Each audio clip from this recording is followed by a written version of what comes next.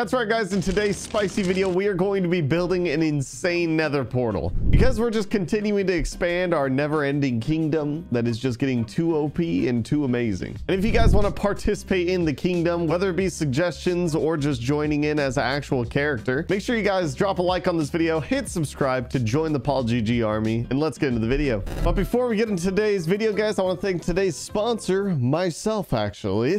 Did you guys know that I have another channel called More PaulGG where I'm just uploading bonus content, primarily stream highlights and even some videos that are even about this hardcore series? If you guys didn't know about it, you guys should definitely go check it out because the videos are hilarious, they're spicy, and there's a lot more to come. All right, and that's all, so let's get into the video. God, it always feels good to get back on this world. I freaking love it. Everything's turning out so beautiful, so amazing. If you guys missed it for whatever reason, in the last video we started building up a villager breeding farm, basically, so that now we're able to pump out tons and tons of villagers so that we can be able to actually fill up the kingdom, since it seems like a lot of people would prefer to be named after a villager in this kingdom. Because like I said before, I'm going to try to name villagers and, like, I don't know, iron golems and animals and stuff like that after my subscribers. So if you guys want to, you know, participate, make sure you guys subscribe. And this was an essential build to being able to have ample amount of villagers in the kingdom. Regardless though, moving on to today's video, we got to build ourselves another portal because, well, I mean, like, this is dookie, obviously. This is never meant to be the end all be all. Who wants a regular nether portal? So what I'm thinking about doing is incorporating it into this mountain, but in such a cool way that it looks like it's a part of the actual mountain, maybe like aged into it, something like that. I'm trying to make it look fancy schmancy. In my previous hardcore world, I just had a really big circle and it looked like it was part of the mountain, which was cool. This one, I need it to be even better than the last. But we do have some things that I want to get done around the kingdom, chores if you will, before we get started on this build. Which, if you guys were here for the last video, you would know that I built up this tiny little dookie shack that, like, the point of it is supposed to be like, you know, the crazy guy that lives on the edge of town past the farmlands, and he's just, you know, he's crazy. I finally realized who would be the perfect candidate to live in this thing, and that is Mr. Pillager over here that we've had since day one. But before I'm able to get him to move all the way over there, I gotta break his bow, and by doing that, I literally just gotta sit here and let him shoot me in the face about 1,000 times.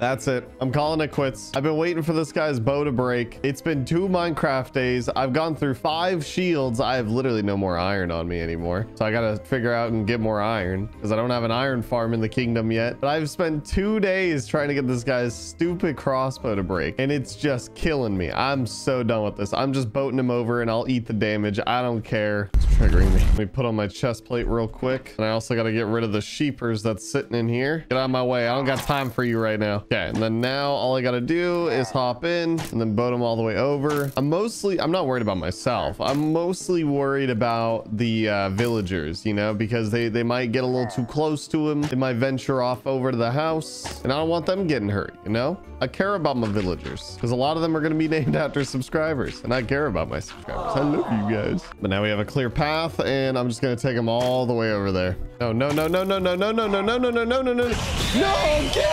Gibbs, no, not like this, bro. I just wasted so much time trying to break that guy's shield just for the Gibbs to show up, and then just oh my gosh, that's pain. That's true pain. He's gone. Well, now that that's over with, I guess one thing I do need to do is actually chop down some of these iron golems now. Not because I'm angry or anything, but no, because I actually need some iron, and these guys spawn in like crazy because there's so many villagers here now, so we're fine. We're a-okay. I'll always have plenty of iron golems roaming around, and I do need to build an iron farm. So guys, comment down below. Should I build a mega giganto epic sicko mode iron farm, or no? You're gonna get that either way. I genuinely, I need one. Anyways, since we lost our pillager, I want want to start on the next project, which is actually building something up finally in the middle of the kingdom, because I mean, well, it's just been empty right here, and I want to put something here. Which, thank you to Landon Fro for tagging me in an Instagram post of like kind of like a statue tutorial thing, because the statue actually looks pretty sick, and then I kind of want to try to build it up myself, but like do a little bit of a twist and change it up. But before we do that, I want to fly out to the stronghold. Well, it's nighttime, so here, let me go to sleep. Not gonna deal with mobs. But as I was saying, I want to fly all the way out to the stronghold so that I can be able to get a lot of different types of stone brick, because they kind of have the mossy stone brick and the cracked stone brick and stuff like that. And I'm not too far away from the stronghold, so it shouldn't take too long to get there. Here we go. Here's my entryway, which I figured I'll just probably, come on, just float all the way down, just like this, nice and gracefully. And since I do have silk touch now, I can easily just silk touch up a lot of this stuff. So at least now I can be able to have some pretty blocks to be able to build the statue out of, you know, something that isn't just going to look like everything else in the village. All right, there we go. That should be plenty of blocks for now. I mean, I'm not trying to mine out the entire stronghold just yet, that is. So now let's get home to start building up the statue. Now, ideally what I want to do for this is I want to clear out a decent sized area to make it also a fountain with a statue kind of in the middle of it. Something a little bit like this, and then add in a couple more blocks where I'm going to be actually building the statue, and the rest of it's just gonna be filled in with water. I'm gonna need a handful of stairs. I'm gonna need a handful of chiseled stone bricks. I just now found out for the first time that you can't get cracked stairs and cracked slabs. That's pretty interesting considering there's mossy. I'm feeling like it's a little bit biased Minecraft, and it's kind of an issue, huh? Regardless, let's see what we could do here. Let me try starting out with this. And there it is, our middle monument, our middle kingdom, the thing that goes in the middle of our kingdom, the monument in the middle. I don't know why it feels so weird to say it. One thing I do want to do though still is add some lodestones like we talked about in the last video, because obviously if I add lodestones, then we can be able to know where home is at all times, and it'll be way easier. But overall though, I'm pretty happy with this. So a big shout out to Minecraft X Buildings on Instagram, and also, yeah, thanks for tagging me in it, because I definitely vibe with this. This look, something about it, it looks like it fits in the kingdom, right? Regardless, now we're on the next part of the video where I'm gonna actually start building up our nether portals. I say portals because there is actually gonna be multiple nether portals over here. One thing I definitely need to do, going a little too fast, before building up this portal is actually getting a ton of obsidian, because I'm going to need a lot of it. Oh my gosh, bro, there's a heck of mobs down here. Oh, which obviously the easiest way to getting a bunch of obsidian is just find a giant lava lake, and the new Minecraft caves and cliffs is pretty endless when it comes to those. Which I was gonna say, I believe I do actually remember there being one directly underneath the base, so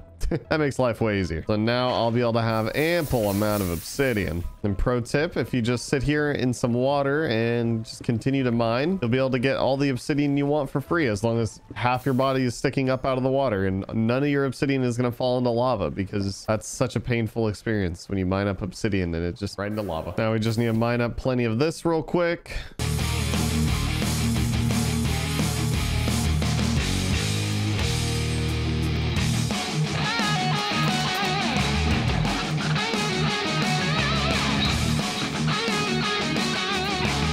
All right, I'm officially losing brain cells while doing this. I'm gonna call it here after this last block. There we go. Oh, there's one. Little over 2 stacks. I'll take it. Should be enough, I hope. If not, well, then I gotta come back down here and start banging my head against the wall some more. Now that we got all of our obsidian, it's time to officially start building up the first portal, because my plan for this is that I want it to look kind of like the entire thing is like kind of corrupted with the nether portal, I guess. So like one giant portal right here, maybe a smaller one right there, and then another one on this side kind of this way facing that direction. So here, let's kind of smooth out this side of the wall real quick. Then we got to kind of like dig into it. I got to kind of like carve out the shape of the portal. This portal's got to be square, like no other way around it. They got to be like kind of squared off. I mean, they can be rectangular if you want to get all, you know, technical with it. But so let's build up this first portal, because with the first portal, after this one's done, I'm going to go into the nether to gather some resources.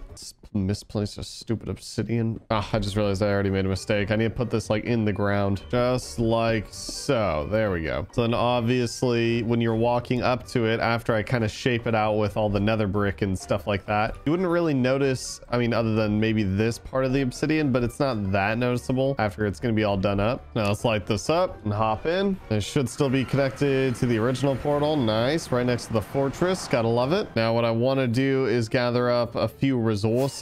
By that I literally mean just a whole lot of netherrack. We could definitely grab like some quartz and stuff like that as well. Then maybe also some gold nugget blocks. Just kind of add to the aesthetic.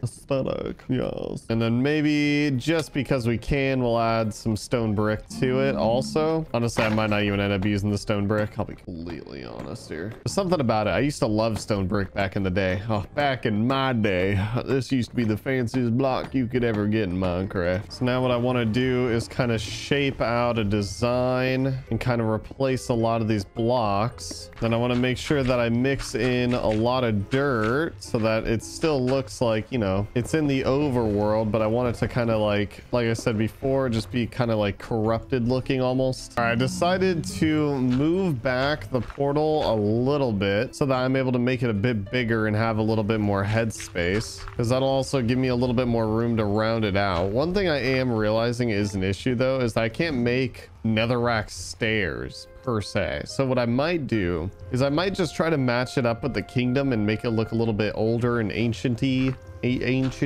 because stairs are how you really make it look round, you know. There we go. Now it's starting to kind of like round out a lot more, and it's going to start sinking in a lot better into the mountain itself. And this way I could still obviously pull off like the netherrack mixed with dirt look as well. It's just now it also has, you know, stone brick. That's kind of it. I'm definitely vibing with this now. This is starting to look pretty good. What I want to do is kind of add in netherrack into like the actual mountain itself. Replace some of this exposed stone with it. All right, now that this portal is done, I'm definitely vibing with the way that this is looking. This will be the primary portal that pretty much we'll always use to go in and out of. Like I said, I do want to kind of add more portals up here with like kind of the similar aesthetic. One of them being a very giant one. I want one to be very, very tall, maybe a little bit skinnier. So here, let's start carving it into the side of this mountain. Then now we'll light that portal up, and then we'll kind of like clear in a giant hole in the mountain just like the last one, kind of expose it a little bit. Are you getting exposed portal? You caught in 4K right now, bro? Sure. All right, let's see how this one looks. And ooh, that looks pretty snazzy. Definitely smaller than I thought it was going to be after, you know, using a bunch of obsidian, but hey, I'm realizing now though that because the fact that this is like so concaved and not really like flat, it's hard to get a really tall one without making it look unnatural. So like what I might actually end up doing is right here using this wall, since this wall is already pretty open and pretty natural, very tall and flat right there. I just got to do a little bit of terraforming real quick. And now this should be big enough and flat enough. What I want to do is kind of punch in like right here and go all the way up a lot of blocks and clear out everything in between. Then now that I got the big portal all assembled, I need to light it up like so. And then I got to reveal a giant chunk of it basically. All right, now let's see how this one looks. Nice and big. There we go. So that one, oh yeah, no, that looks pretty cool actually, because the whole mountain's starting to look kind of corrupted. All right, now let's real quick get a good old bird's eye view from flying into town. So you fly into town. Oh yeah, no, that looks pretty cool, because I like this one being the only like really netherracky one, because this is kind of the original one and now it's like spreading into the mountains, you know. It's got like a little bit of a story to it where it's like this one's one that all the villagers inside the kingdom developed and made, and then now it's corrupting the whole entire land, and it won't be long until we're screwed. No, I'm just kidding. No, I'm definitely vibing with this aesthetic. I don't know how villagers keep coming up here though, and I don't know why they'd want to come up here. I mean, the nethery portals and stuff like that. My elytra just broke on me, and I literally just, oh, I thought I was dead. I thought I was done for right there. Oh my gosh. Hey. Oh, that was scary. Okay, well now I gotta go heal my elytra because it's broken, and I don't want it to be broken for the next video that we film. Regardless, though, that is gonna be it for this video, guys. I hope you guys did enjoy this video and this build, because we're slowly expanding out the kingdom. Make sure you guys comment down below if you guys want to join the PaulGG army and join as a villager or a cow or whatever it may be, whatever you guys want to be. Speaking of which, actually, before I go heal my elytra, and this is the end of the video, I completely forgot that I haven't named anyone in this video yet. So so let's get to naming a couple of villagers, huh? And first up, we got Cyborg that wants to be a villager, and we also got Alpha Galaxy that also wants to be a villager. And then lastly, I need a cow, which apparently we actually don't have any cows in the kingdom. So let me just grab some wheat real quick from the farmers. And we just got to hunt down some cows to add them to the kingdom. And then, you know what, screw it. I'm just gonna, oh wait, I don't have 2 wheat. Okay, well, you get to be this one, Koi. There you go. You're a moo now. You're a moo, a part of the kingdom. Guys, remember, comment down below if you guys want to join the kingdom. Let me know what you want to be: an iron golem, a villager, a fish. I'll put you in this pond if you want to be a fish. Regardless, though, that is gonna be it for this video, guys. I hope you guys did enjoy today's video. It was a little spicy one. We're continuing to expand and work on the kingdom, and we still have a lot more builds to come. We're still just in the beginning phases. Make sure to drop a like on the video if you guys did enjoy, and I will see you guys in the next one.